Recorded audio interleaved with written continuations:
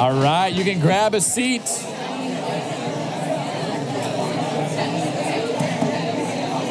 You can grab a seat. Welcome, Treeline. If you are new here and we have not met, my name is David. I'm the lead pastor here, and it is so fun. Thanks. Yeah, it's great. I'm on staff here. It's fun. Okay. I am so excited about today because next week we're starting a new series in the Psalms, okay? So if you're like, whoa, the Psalms, that's great. We're doing that. And also it's a sweet series in some sense for summer because we know that a lot of you just are not going to be around every week, right? We've got cottages, we've got vacations. It feels like every week you're like, wait, who's here? What's going on? Summertime in Michigan, get your sun while you can. And so we were going to do the Psalms. And so what's really fun about that is even if you're not able to be here through the whole series, you can catch up on the podcast for the weeks you meet. But every single week is just going to be like a Psalm. So this next week is Psalm 1. And the Psalms are kind of these tight packaged things. Each week is going to be a little bit different. But I'm really excited for that.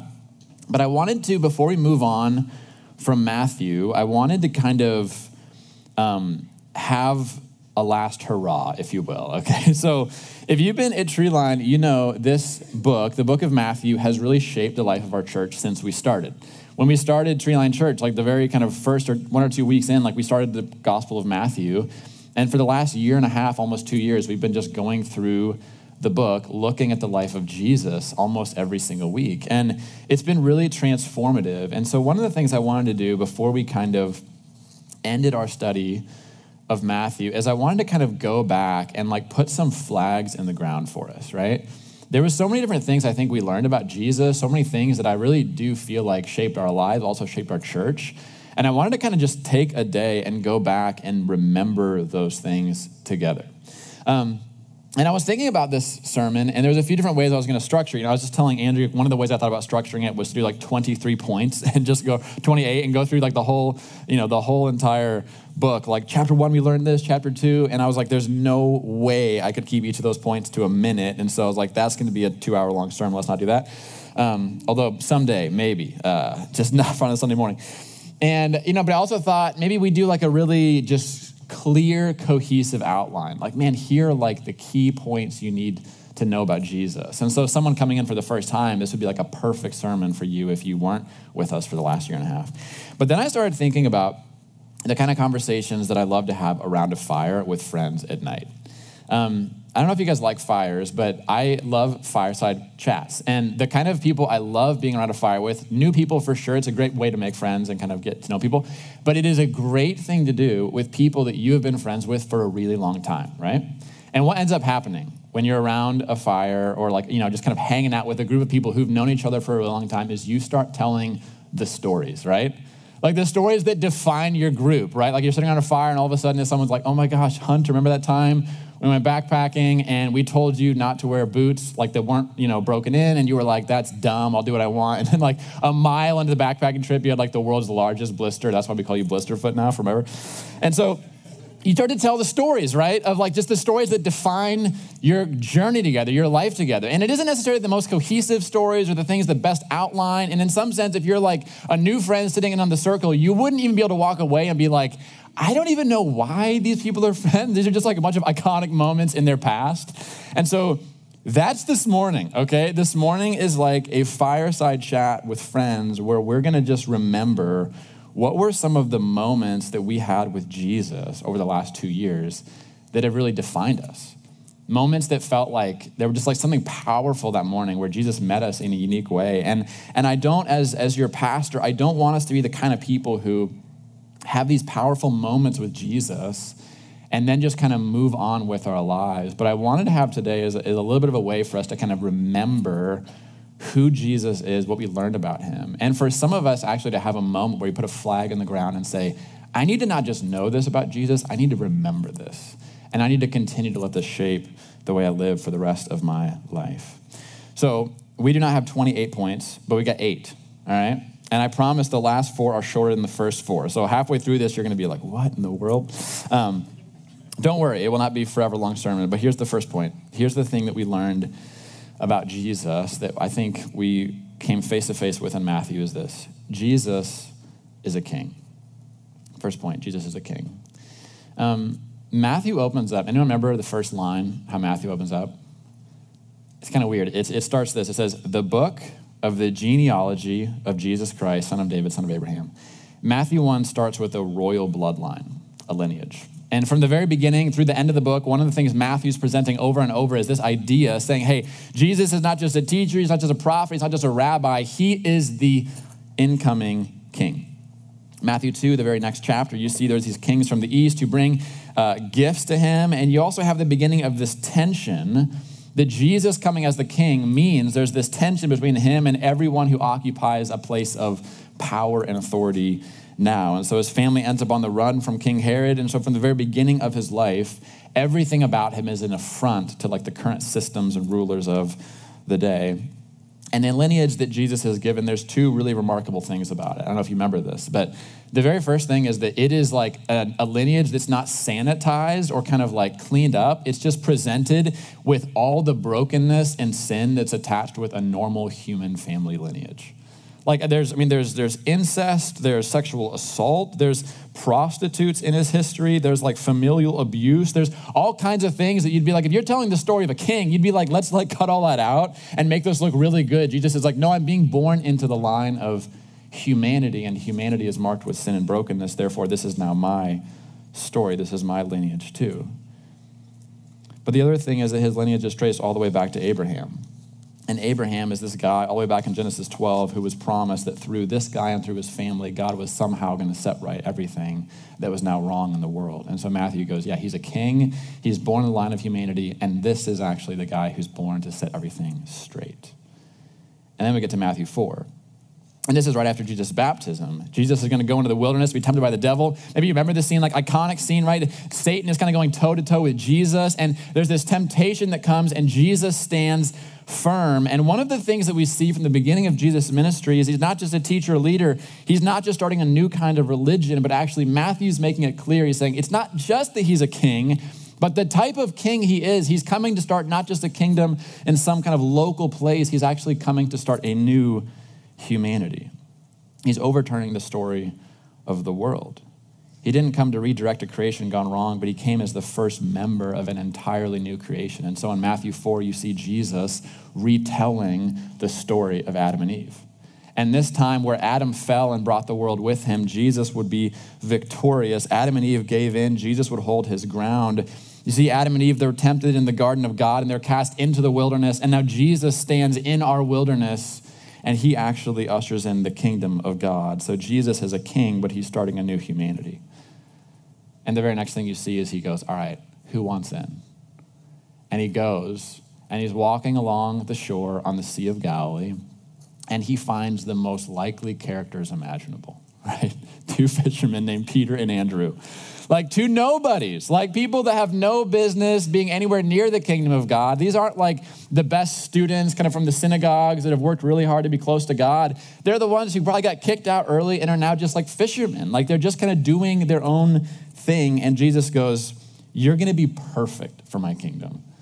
And he goes over to him and he just says, follow me. And so he begins to form this band of disciples. And in Matthew 5-7, you have the Sermon on the Mount. And he begins to teach all these huge crowds of people what the kingdom of heaven looks like. And one of the things we learn in many ways, it's opposite of how the kingdom of this world looks. We find out that those who are actually the top of the kingdom of this world, those who have riches, who oppress, those who kind of get to the very top are actually people at the bottom of the kingdom of heaven. And Jesus keeps answering this question, what is the blessed life? What is the good life? What is actually the right mountain to spend your life climbing as a human being? And in the Sermon on the Mount, the thing that becomes clear is most of us are climbing the wrong mountain. And even if we get to the top of it, we find out that's not the place we're actually looking for. What he does in the Sermon on the Mount is he describes what life would be like if we didn't view God as some kind of distant ruler or judge in the sky, but what would it look like to actually live your life with God as Father? And when he ends that sermon, the crowds are so astonished. They've never heard anyone teach or say anything like this, that they just walk away and they go, who is this man who teaches with this kind of authority? And this is the theme that started to just kind of hit us again and again in Matthew, that Jesus has authority. This is the second point. Jesus has authority. One of the things we see from the very beginning of the gospel is that Jesus teaches with authority, right? Everyone that comes to any of his teachings, they're like, what's going on? He's not like the scribes. He's not like these other religious guys. Like they're kind of summarizing for people's ideas. They're kind of reaching out, grasping for what might be true. Jesus stands up and in some profound way is telling us with authority what is true about the world. And we've never seen anything like it. And so the crowds begin to build, right? Anyone who goes to one of Jesus' teachings says, hey, you got to come listen to this guy. It's different. He's not like the others. And what happens as the story unfolds is that Jesus' words don't just have the authority to explain the world, but we find out that Jesus' words have the authority to remake the world. And there starts to be these profound miracles that start happening around Jesus, right? These lepers start to come to Jesus. These people have this skin condition that makes them ritually unclean and cut off from the temple and the religious life of the community. And Jesus does something no one else would do. Everyone else is like, you stay away from these people because their uncleanness will actually affect you. But Jesus walks to them and he touches them and he makes them clean. People begin to bring their sick, their blind, their lame to Jesus. And anyone who is sick is made well. Anyone who is blind is given back their sight. Anyone who has never taken a single step before because they've been paralyzed from birth, Jesus looks at them and says, stand up, rise, and walk. And they do. Whatever is wrong with the world is made right in the presence of Jesus. And so Jesus has this tremendous authority, but the thing he uses his authority to do is to heal and unwind everything that is broken about the world and broken about people's individual stories. It's just incredible. And there's this moment in Matthew 8 where the authority of Jesus is put on the most kind of stark display. And I don't know if you remember this, but he gets into a boat and he crosses the Sea of Galilee, right? And it's one of these many times where for whatever reason, whenever they're on the boat, there's storms on the Sea of Galilee, right? And there's a storm. And it's a tremendous storm. And he's with professional fishermen, right? This is half the people who are the close disciples of Jesus. That's what they did before they were disciples. And it's such a serious storm that these group of professional sailors and fishermen, they are terrified for their lives. Remember this? They're crying out, they're screaming, Jesus, we are going to die. And so you just put yourself in that moment, right? It is dark, it is at night, there are wind, there are waves, the storm is getting absolutely intense, the boat is capsizing, they're screaming. Remember what Jesus is doing? He's sleeping. He's asleep. Jesus is so at peace in the middle of this storm, he is asleep. And the boat is being rocked around. It's capsizing. I have no idea what that looked like, but his body's probably ragdolling around all over the place, right? It's a wild scene.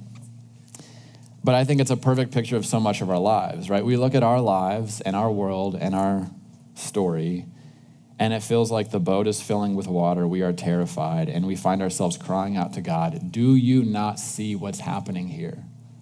Do you not care? And they wake Jesus up. And what's really amazing is the very first thing he does is he rebukes them. And he says, why are you so afraid? And they're like, we're sinking, right? Dude, look around. There's a storm. Our boat is going under. We are dying. And he says, why are you so afraid? Oh, you of little faith. And remember what Jesus does? He stands up in the boat, and Jesus tells the winds and the waves to stop. And they do. And there's this great calm that comes over the Sea of Galilee, and the clouds part, and the suns come out, and it's just clear. And you have all the disciples, their bodies are laying around the boat. They're drenched, soaking wet, and Jesus is just standing in the middle of them, and he's just told the world to stop, and it has. And Matthew 8:27, this is their assessment. They say, what sort of man is this, that even the winds and the waves obey him? You see, there's many times in our lives where I think this picture describes our life perfectly. Our lives feel out of control, and it seems like Jesus is just asleep and unmoved. And we ask this question, does God really care about what's going on in my life? And I think the answer in Matthew again and again is that he really does care. He is just not afraid of the same kind of things that we are.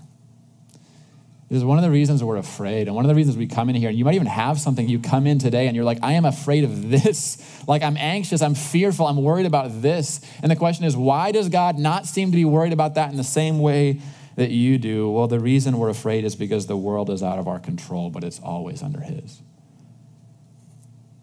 He has the authority.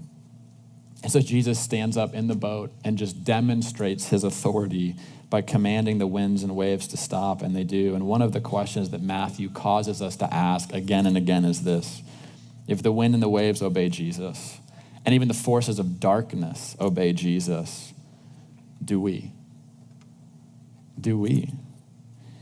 We're presented this idea that his words are not just suggestions. They're not kind of something to be kind of weighed and considered as though we are the ruler and judge of him, but actually they're meant to be responded to as the creation responds to the creator. And so you have this picture of the winds and the waves obeying him without hesitation immediately. Jesus says something, so the world corresponds to his voice. The question is, do we know Jesus' voice like that? Do we respond to Jesus in the same way that the rest of creation does? So he's the king, and he's this one who has authority. But one of the things that is most amazing is they're standing in this boat, they're looking at Jesus, and he's just calming the storms. Like, he's representing, he is different than any person you've ever met in your entire life. He has power, authority that no one else ever has. And there's this moment, this thing starts to happen where people see the authority of Jesus and they start to back themselves away from him because they recognize he is other than they. And even in the boat, they're actually terrified of Jesus. But the very next thing we learn is that Jesus is simultaneously the most powerful person in the world, and he's the most approachable person that's ever lived. This is the third point. Jesus is the friend of sinners. This is a little bit longer point. This is the one that I think of everything in the Gospel of Matthew that has hit me hardest, and every time I come back to it, it's like a breath of fresh air. It's this. Jesus is a friend of sinners. In Matthew 9, what happens right after this powerful display of his authority, do you remember the story that Matthew tells? He tells the story of when he first met Jesus. And this is Matthew's gospel, and so this is Matthew's story. And he goes, I want to tell you the story of what it was like when I met Jesus. And I'm actually going to read this part. I'm summarizing a lot of the book, but we'll actually read in Matthew 9. This is what it says. Matthew 9:9. It says, as Jesus passed on from there, he saw a man named Matthew sitting at the tax booth, and he said to him, follow me. So he's gathering a group of disciples. He finds this guy who's a tax collector named Matthew. And he says, hey, I want you in this crew. And he rose and he followed him. And as Jesus reclined at the table in the house, behold, many tax collectors and sinners, they came and they were reclining with Jesus and his disciples. And when the Pharisees saw this, they said to his disciples, hey, why does your teacher eat with tax collectors and sinners? But when he heard it, he said, well, those who are well have no need of a physician, but those who are sick. Go and learn what this means. I desire mercy and not sacrifice, for I came not to call the righteous, but sinners. This is one of the iconic scenes of Jesus, isn't it? I mean, if you don't know anything about Jesus, the thing you know is that he's not like a normal religious leader, right? He hangs out with people you'd normally not associate with Christian things or religious things, people that historically feel marginalized and cast out from religious circles. Jesus spends his time hanging out with people like that. And you have this moment with Matthew, one of his core 12 disciples. He was a tax collector, right? And we're not going to get super into this, but man, if you were a tax collector in that day, it just basically meant you'd made some profoundly poor choices that made you rich, but it also alienated you from every single other person that you were related to. And so his sin and his choices alienated him from the whole rest of society. And quite literally, Matthew would be somebody who everybody would hate openly, proudly, for who he had become and the kind of life he'd chosen to live. He was viewed as a very morally, horrible person. And here's what's interesting. Everybody has some corner of their life like this. If we're really honest, it might not be that this is your core identity, but there's some corner of your life, there's something that you bring with you wherever you go that alienates you from others, something that brings with it tremendous shame, something that you wish wasn't true of you, that you wish you could hide. And it's usually this part of us that we think most alienates us from God. But what Matthew says is he says, the moment I met Jesus, you know what was happening? I was sitting in my tax booth. That's where he first laid eyes on me. Matthew says, Jesus found me in the one place I would have never wanted to be found. It's my place of greatest shame and regret. And that's where Jesus locked eyes with me. And it was in that place, I thought he would do what every single other religious leader ever would. They'd spit on the ground or they'd spit at me and cast me out of their presence once again. And this Jesus, this Christ, he invited me in. He asked me to follow him, to be his disciple. And this moment where Matthew leaves his tax booth and he goes and follows Jesus, it begins to spread like wildfire because no one had ever seen anything like that. And it's all of a sudden this idea becomes powerful that sinners, even those who are the most sinful and the most broken and seemingly the most far from God, those people are safe in the presence of Jesus.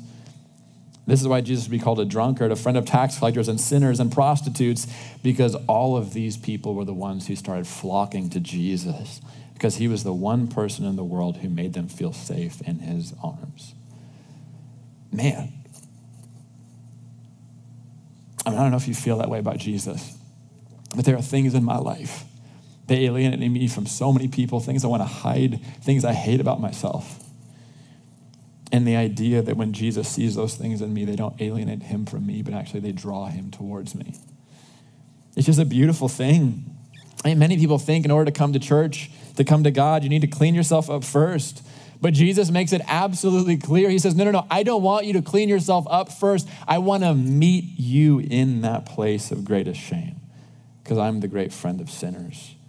And these parts of our lives, they don't repel God from us, but it's actually true because of what happens in Jesus' life, that these are the very things in our life that actually draw the heart of God's love and mercy towards us the most. But one of the things Matthew does again and again, he's gonna paint Jesus as the great friend of sinners. But he doesn't want us to misread gentleness for weakness. Right? This is why it starts with authority, because it's the same one who's strong enough to cast out demons, the same one who's actually commands the winds and the waves, and he speaks to the dead and raises them to life. That is the same one who is so tender and warm and approachable that even the most wounded and broken feel safe by his side. I mean, there's just something about Jesus that we read and just came face to face with over and over again that you just can't help be drawn by his presence.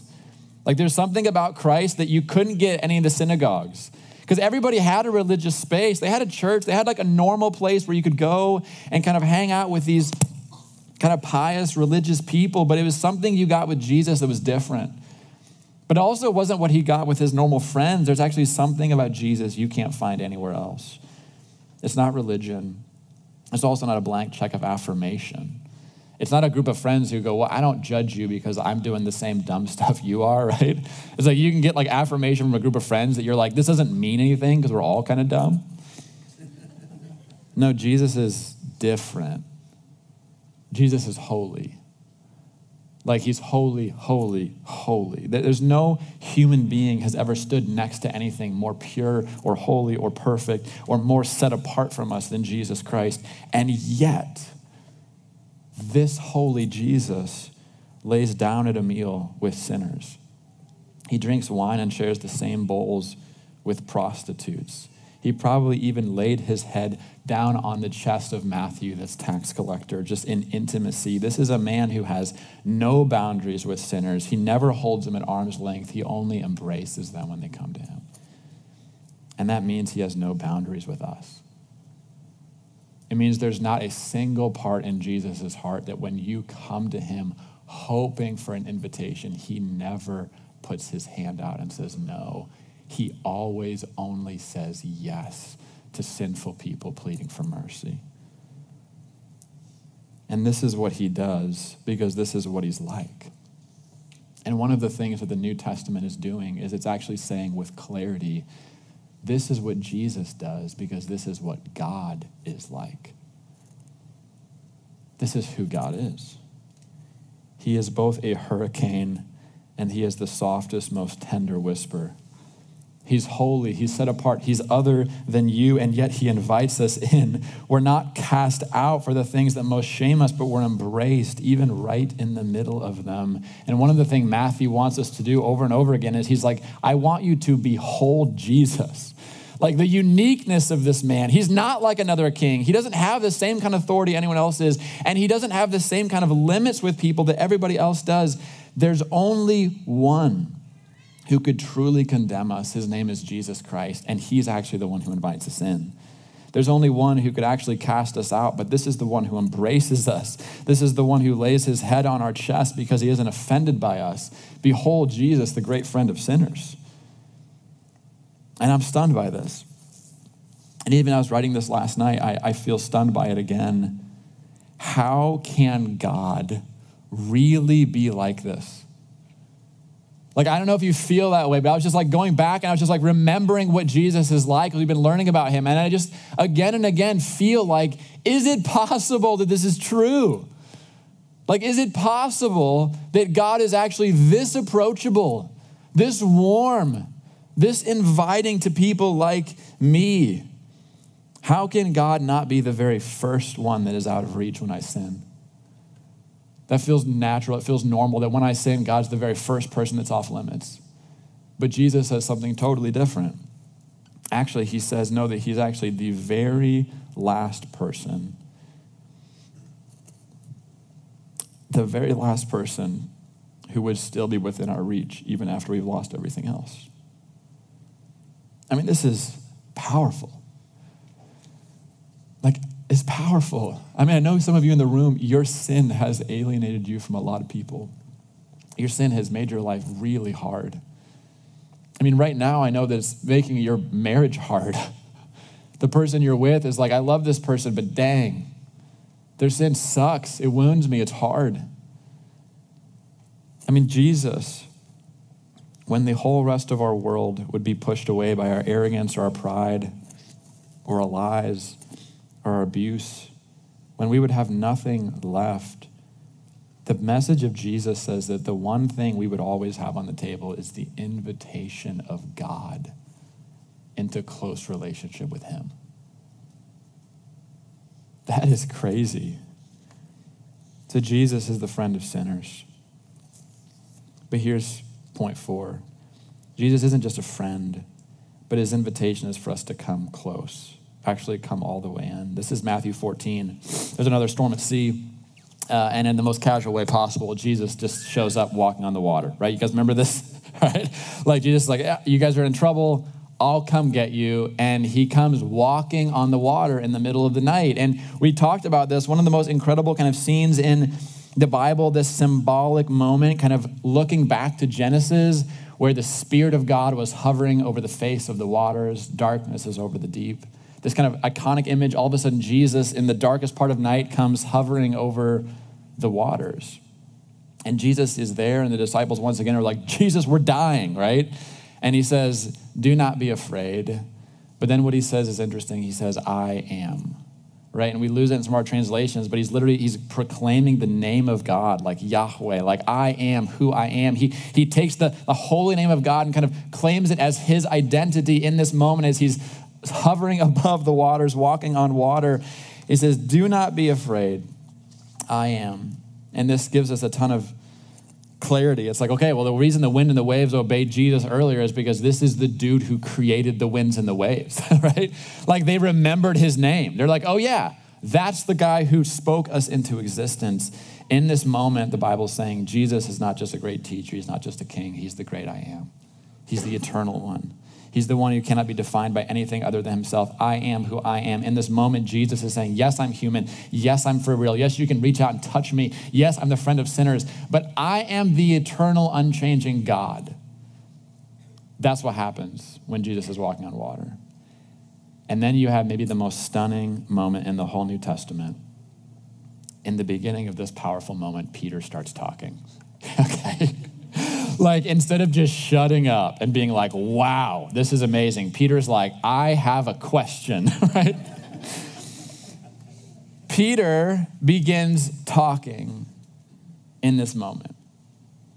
And what Peter says to Jesus out in the middle of the darkness floating on the water is he says, Jesus, is it really you? And if it's really you, would you tell me to come to you? He makes this plea for relationship, right? He's like, if that's you, I want to be where you are. Can you tell me to come and be with you where you are right now? And this moment seems completely inappropriate, all right? Like Jesus is hovering on the water. He's just proclaimed the holy name of God as his true identity. Who could possibly be so bold and audacious and foolish in this moment to try to join Jesus where he is? The answer is Peter. That's who. But when Peter asks Jesus if he can come to him, Jesus does not rebuke him. He does not ignore him. He says one word. Do you remember what it is? Come. And Peter gets out of the boat and he walks on the water to Jesus.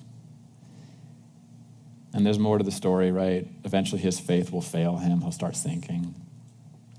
But one of the things we see is that the more the glory of God is revealed in Jesus, the gulf between us and him doesn't get larger, but actually the more we're revealed of who Jesus is, the more we're invited in. There is no line that we are not to cross with Jesus.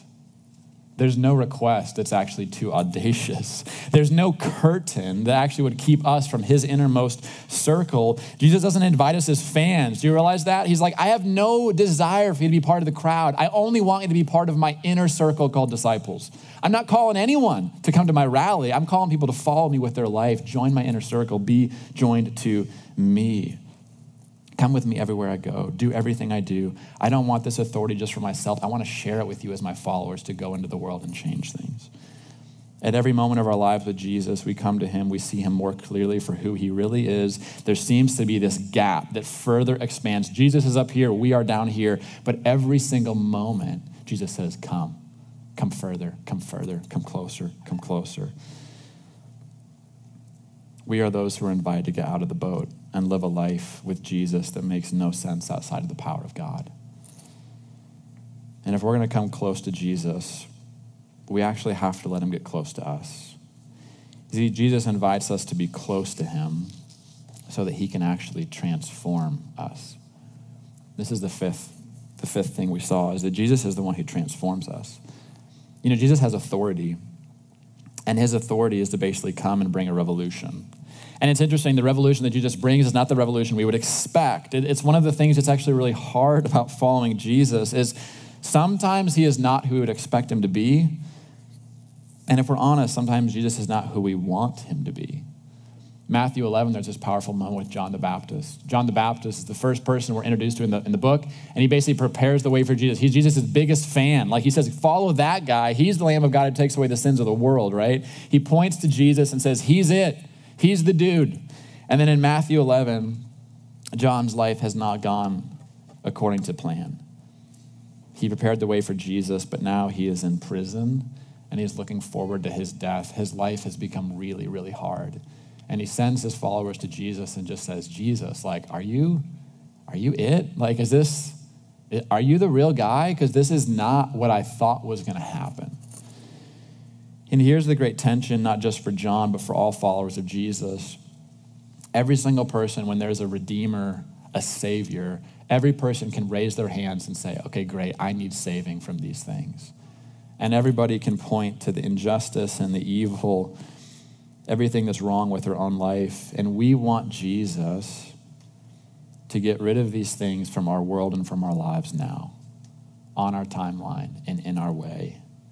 But what we find is that Jesus is actually fighting a deeper battle than that. And this is a really hard tension in following Jesus. Because instead of a Messiah who just comes and fights our enemies for us, we have a Messiah who actually enters into our tragedy and suffers alongside us. But also, one of the greatest things that Jesus came to wage war with is not the enemies out there, but actually they're the enemies in here. Matthew 21, there's this iconic scene as Jesus clearing the temple.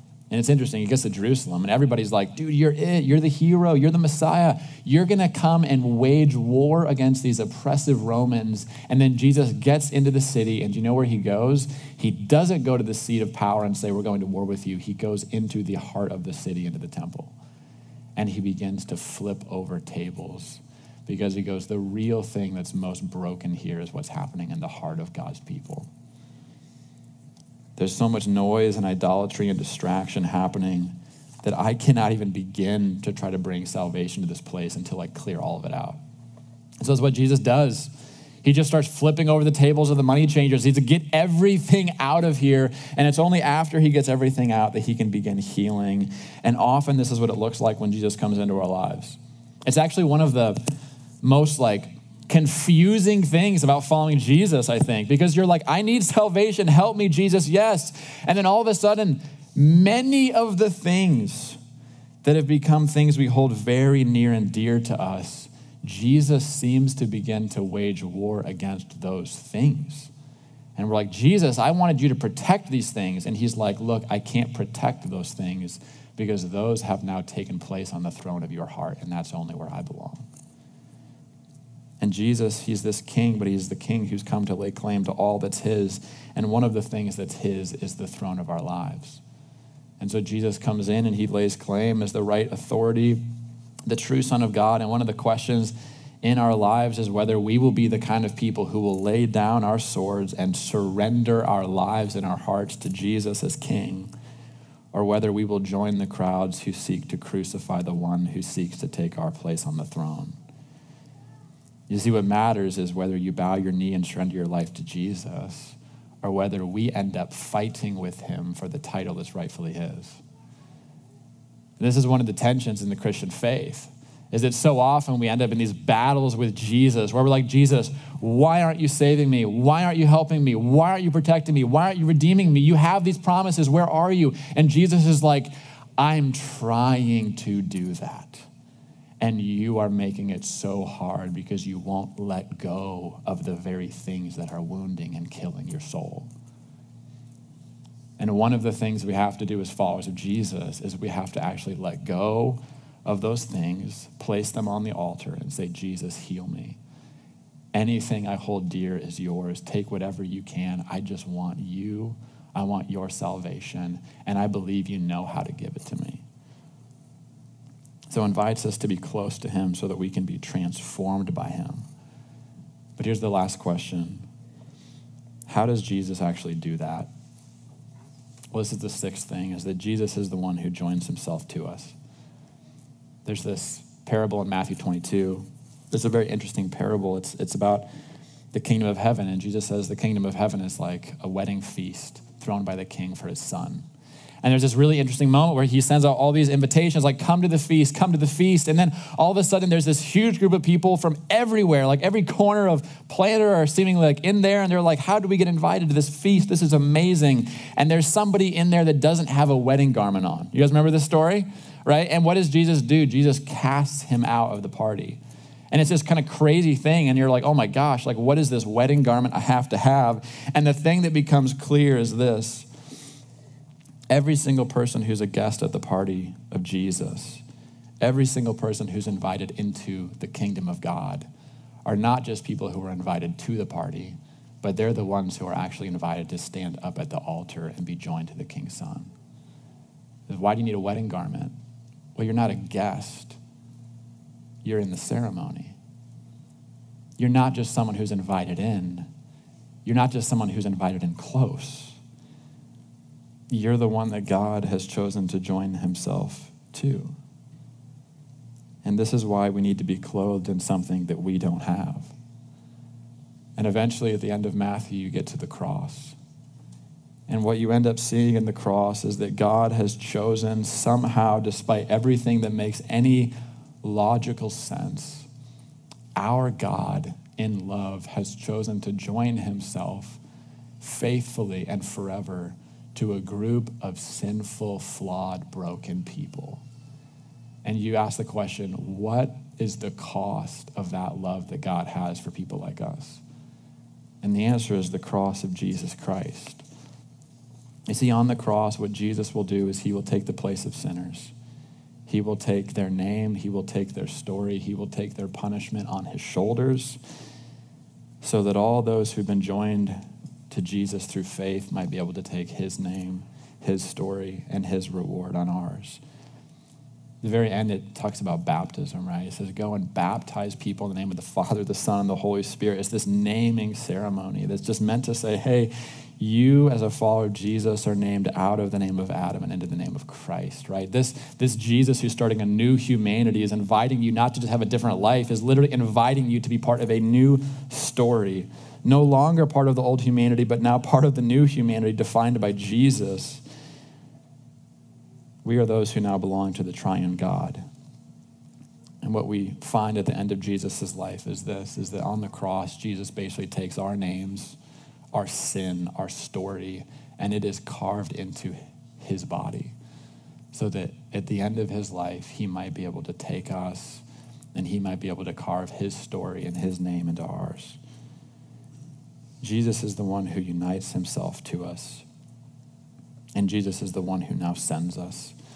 You who have met the King, you who have experienced the power and the authority, and it's begun to change your life. You who found Jesus to be a friend of sinners, who has invited you into his inner circle. You who have been transformed. Like you as a Christian who've been joined to Jesus. Jesus in Matthew 28 says, now go and tell others. Go and make disciples. Go and baptize people in the name of the Father, the Son, and the Holy Spirit, because this isn't just for you.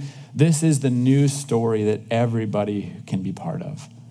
This is not just for you. This is not just for the elite. This is for anyone who would want a different story and a different name. And then this is the last point 8, is this is the God who is with us. Jesus is the God who's with us. Matthew 1, it starts by kind of declaring the name of God, right? It comes to Joseph in a dream. It says his name will be Emmanuel, which means God with us. And then what's the very last thing we're told in Matthew? Jesus says, I am with you to the very end of the age. See, this Jesus didn't stay dead, but he is alive. And he's now the one who has the authority to raise everything that is dead to life. And the very last thing we see is Jesus saying, I am with you. I will always be with you. There's nothing in this world that can separate you from my love or my love from you. And so I just want you right now this morning to just take a breath. Take a quick breath. I know that was a lot we just went through. But I want you to just breathe in the goodness of Jesus today. Like, I don't know if you feel this way, but like, I am stunned by who Jesus is. Like, I can't believe that that's true, that that's actually what God is like. This is who Jesus is. And no matter what the world might take from us, they can't take Jesus. He's the one person who will always be with us. Let me pray for us. We're going to take communion together in a minute. But Jesus, we have had an amazing couple years learning about you. And Jesus, you've shaped us in so many ways. God, you have brought so many of us out of different kinds of slaveries. God, there's so many people that came into this with broken relationship with God, and you've begun to heal that.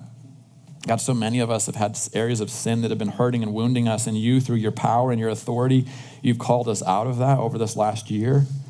Jesus, there's so many of us that thought that we were the ones who were cast off. We were the ones who were kept far away, that we had no standing with God because of who we were. And we met you, and you said, no, you're mine. No, I claim you. No, there's a different story that's now going to be written over your life. Jesus, you change everything. Because you are real and because you exist, our world is a different place. And our stories are beautiful.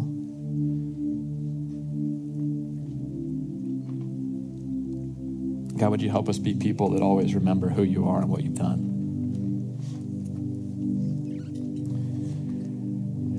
We're going to take communion this morning. And every couple of weeks at Treeline, we take communion, and we try to put a little bit of a different spin on it each week, right? We don't want it to feel mundane or just so routine that it loses its meaning. We're going to take communion today. And I feel like we have an opportunity to just remember all these things in communion. Because in communion, one of the things that you're doing is you're coming to Jesus as the king, and you're like declaring your allegiance to him. You're saying, Jesus, I'm yours. You're the king. You're the right king of this world, the right king of my heart. I'm submitting my life to you through this symbolic act. But also you're coming to Jesus as the one who has authority. You look out in the whole world, there's no one who can actually give you what you need, but Jesus has the authority to give you grace and mercy. And so when we take communion, we come to the one who can actually heal us totally and completely. In communion, we come to the one who is a friend of sinners. Like not the one who holds us at arm's length, but actually we come to Jesus in our sin and our brokenness. We take our mask off and we just come to Jesus as the real us, and we find ourselves not pushed away, but called in for healing. Jesus is the one who asks us to come close, right? Jesus says, no, I don't just want to save you through this kind of spoken word from a distance. I want you to eat my flesh and drink my blood, be joined to me. I want you in my inner circle. This is an opportunity for us to say yes to that. Yes, Jesus, I want to come close. The closer I come, the more I'm going to be healed. Jesus is the incoming king. It's an opportunity for us to just once again take everything in our lives that occupies the throne, take it off the throne, put it on the altar and say, Jesus, would you take your rightful place in my life? It's an opportunity to remember that Jesus has joined himself to us. We're united with him. To remember that we're the sent ones, we're the ambassadors, those with the name of Jesus on our foreheads. And it's an opportunity to remember that Jesus is with us. Literally right now. Jesus is with us. He is with you. And we get an opportunity to rehearse and remember and tell ourselves that truth as we take communion this morning.